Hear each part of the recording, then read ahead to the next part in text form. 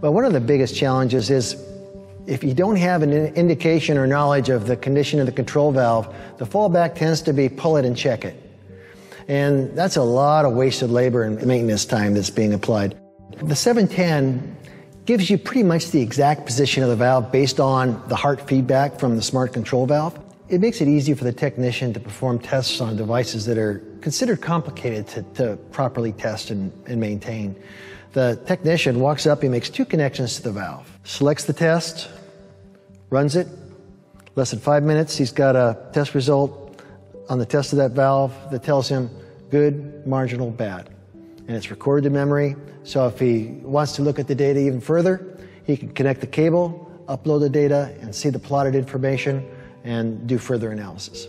And once the technicians perform 1 or 2 tests, they can go out and perform 10, 15, 20 tests in a day easily. And having that information and the knowledge of the quality of the operation of the valve makes it easier to maintain.